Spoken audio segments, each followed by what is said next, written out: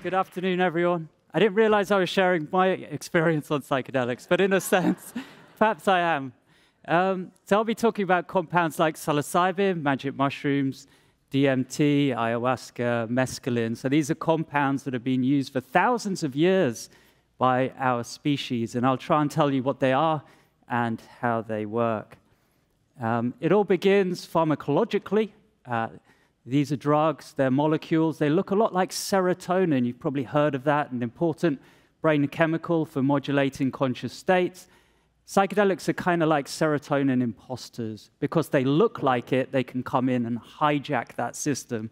These heat maps you're looking at are where the trigger site of psychedelics are most expressed in the brain.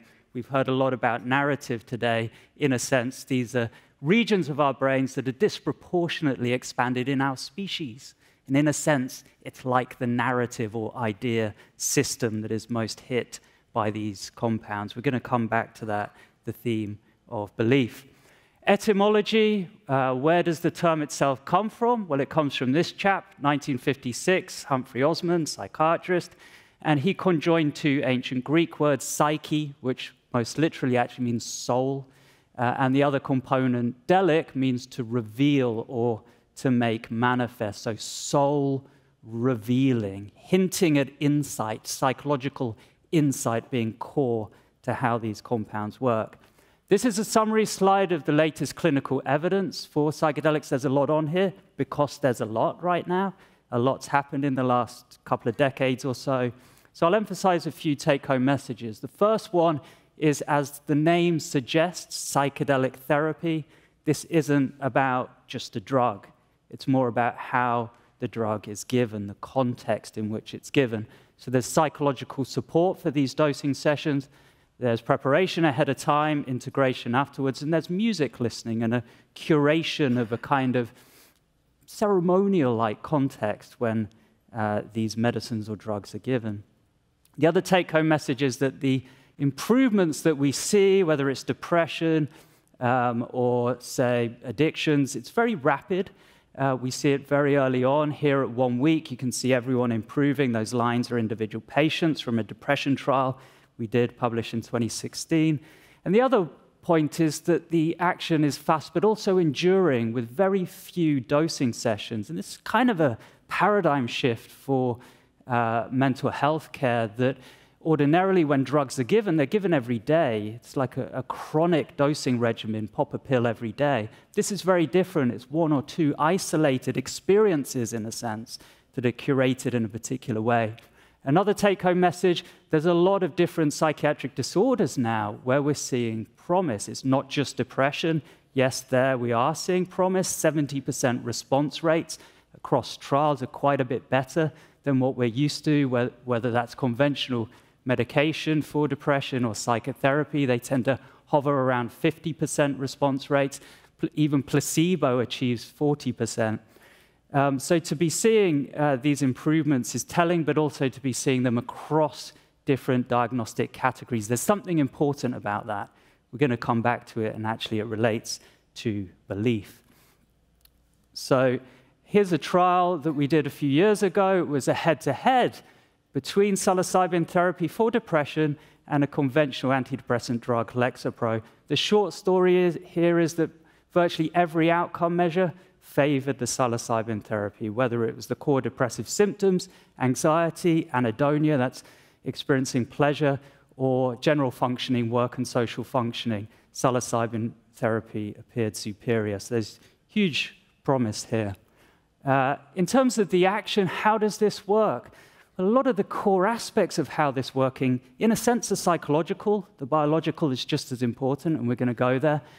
But there are certain relational aspects. Trust seems to be a very strong predictor of therapeutic improvement. So trust with the people looking after you during these dosing sessions. And then emotional release, feeling strong emotion. And this is it's a visceral insight, in a sense. It is psychological insight. It's tied up with the emotional catharsis, the release, but it's a very human kind of insight. It's not an intellectual insight. It's not a heady thing. It's a body thing. It's a feeling thing, and that often looks like people crying. It's tears of strong emotional release. So that's another strong predictor.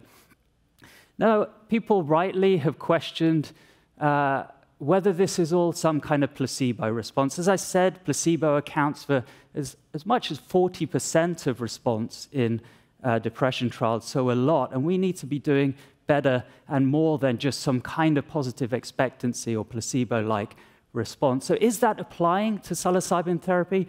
The best way to address that is to measure it, and we did that in that head-to-head trial with Lexapro. What we found was quite surprising, that actually pre-trial expectations for Lexapro predicted the magnitude of response to Lexapro. That's what we're used to. That's the placebo response. That's positive expectation. But with psilocybin therapy, we didn't find that relationship across any of the measures. In fact, what we found was numerically or directionally the opposite. People who had the lowest expectations did better, and those who had inflated expectations didn't do quite so well.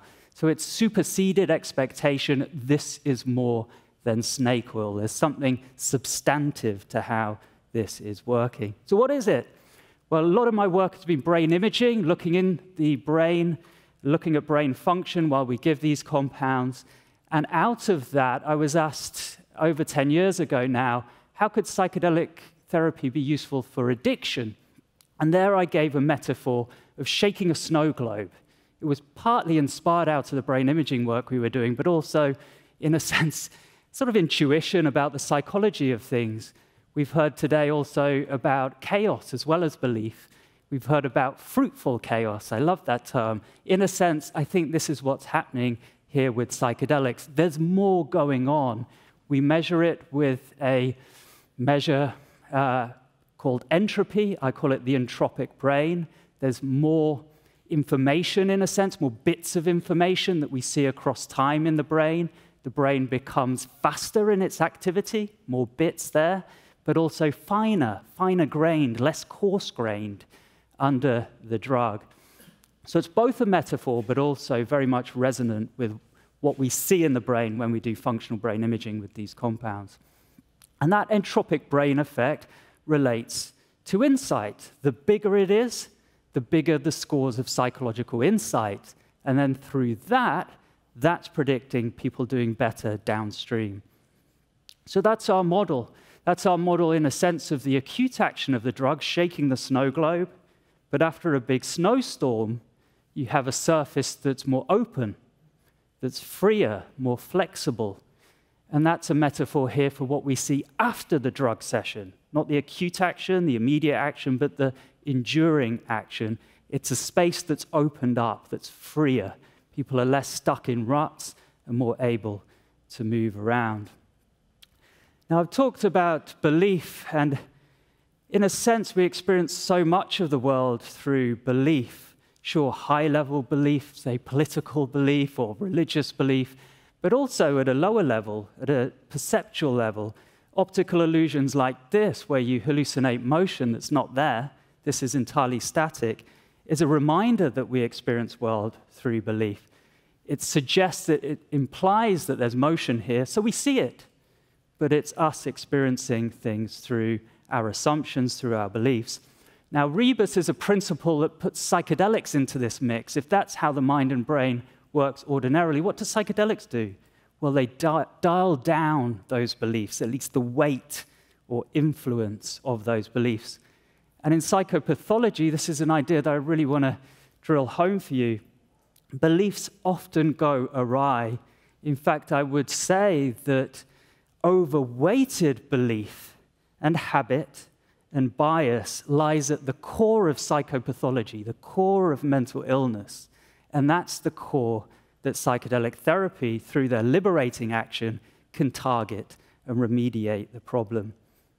That liberation, that freeing action of the psychedelics. Here's just an example of a belief that's gone awry in a psychopathology, the most deadly psychopathology alongside opiate use disorder. It's anorexia, tragically killing young women and premature death there. So what is the belief? Well, you won't be able to read it because it's quite small, but here's just an example from one of the patients in the trial. Being thin makes me more valuable. You can see at the start how heavily weighted how confident they are in that belief. And it carries on, it carries on. It only changes when they get the psilocybin. It goes down under the drug, and it stays down for a month afterwards. And I think this is an example of the treatment getting right to the core, not just of anorexia, but this is a transdiagnostic core. These aberrant beliefs or biases are the core to mental illness. It doesn't explain it all, but I believe it explains a good chunk of it.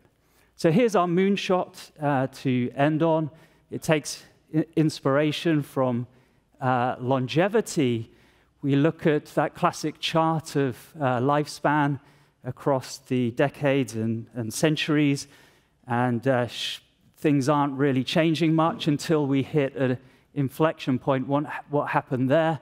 Well, there was a discovery. A few things happened, but there was a key one was a discovery of the microbial basis of infection. So through realizing the nature of the problem, we could find a solution. So income, sanitation, vaccination, and so on. We can be more targeted, realizing, at a mechanistic level, what's really going on here. It's a moonshot, but mental illness is hard. We're not making enough of an inroad in terms of improving this. Sure, it's complex, it's multifaceted, but maybe an effective treatment could recognize that, could be holistic in its action, but it could also get to the core. And that's what I would like to submit psychedelic therapy could help with.